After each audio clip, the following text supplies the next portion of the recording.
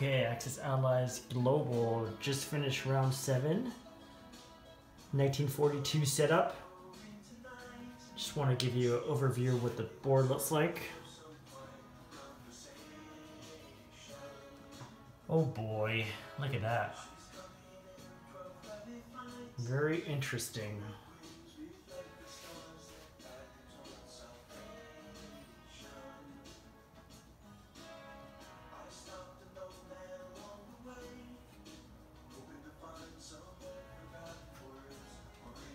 Okay, well, I just got the confirmation that Germany will attack Moscow this upcoming turn, which will be turn 8. That is a lot of German tanks. 30 tanks there, plus 3 will be coming from Ukraine. 33 total. Well, Russia has a lot of stuff too, so as you can see, both armies are huge. I believe the Germans have an edge though, but it's going to be pretty close, so we'll see what happens. That's going to be the big battle of this upcoming turn. The Germans have started to build some men on the Western Front. Not much though, as you can imagine. Everything's still going to the Eastern Front because the Allies really haven't done much here on the Western Front. They're still just concentrating on the Mediterranean. They haven't gone to Normandy. Probably a blunder on the Allies, not putting pressure on the Germans there. So, you know, when you play these games, you learn a lot. So they had to be quicker, but if Russia does fall, I'll probably put the blame on the Western Allies for not going into Normandy earlier or securing Gibraltar, which was kind of a disaster, as you know from the previous videos.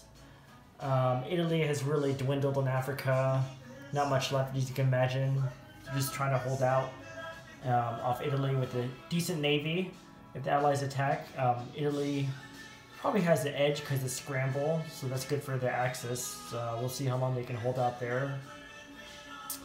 The Western Allies continue to pour in Africa, adding ships to the Mediterranean. Eventually they're going to overpower the Axis in Africa, obviously. Britain using that factory in Iraq and trying to send as much equipment as possible quickly to Russia for aid, but it's not going to arrive before Germany attacks. India's still holding out, which is good for the Allies. Japan is kind of thinned out in the Asian continent, you know, just a few infantry and artillery, not much as you can see. I think they're overspread. That's a problem because now they're trying to go deeper into India with all those mechs. Hopefully maybe attack next round India. We'll see what the Japanese do. Problem is they're facing this big allied fleet which has now moved into New Guinea, Dutch New Guinea, and is threatening these islands. So Japan may have to pull out of the Philippine Sea. I don't know if they can hold off that huge allied fleet. We'll see what happens with the Yanks do this upcoming turn.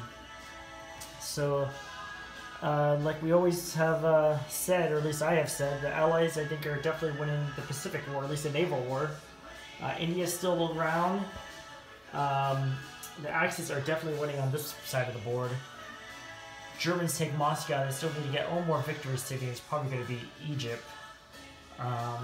If Germany does take Moscow, they'll transfer all the equipment to the south. So we'll see if the Allies can respond before that stuff comes to Egypt. But, you know, Russia still has a legitimate chance of holding. We'll see. They do have a lot of stuff, but so does Germany. I give the edge to Germany right now, but, you know, anything can happen. We've seen dice go bad for either side. So that's it. Round 7 about to start. Round 8. Deuces.